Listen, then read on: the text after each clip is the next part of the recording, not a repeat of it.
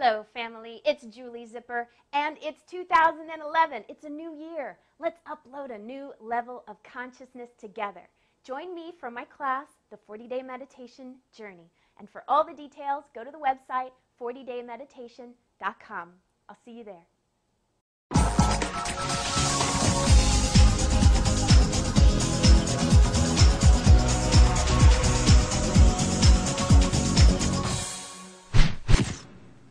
Hello, Ambassador Gemini, and welcome back from the weekend. Well, sunny, pretty confident, and cool today for the twins of the zodiac.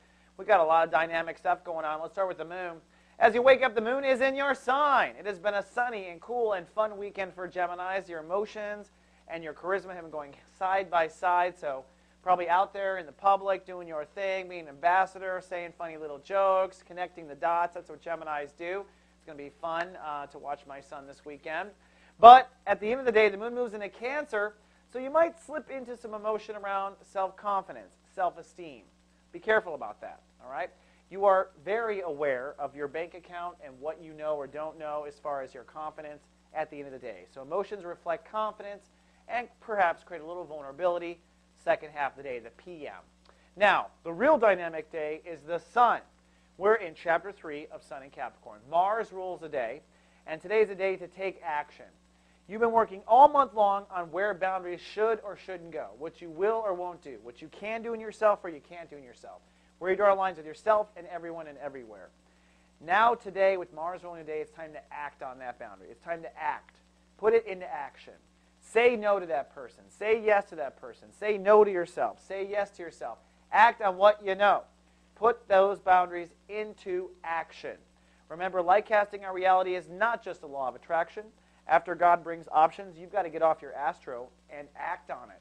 And today is that day. Interestingly enough, Mercury, your home planet, is conjuncting Pluto today in the same sector, which tells me that as you take action into the new set of boundaries, an old idea or framework of boundaries will die. You're going to let go of old ideas. And you're a Gemini, so most of life is just an idea. Most of life is just your thought process. So by letting the old thoughts die, you are only opening yourself up to the new potential. And today you want to act on that. Also today you want to watch Julie Zipper, Meditation Vibration, going live today. She is doing her final chapter in Capricorn. This is her question and answer episode. So if you have not caught her, check it out. If you've asked a question, she may be answering. This is a chance to see Julie outside of her normal scope, doing and talking about things she normally can't talk about.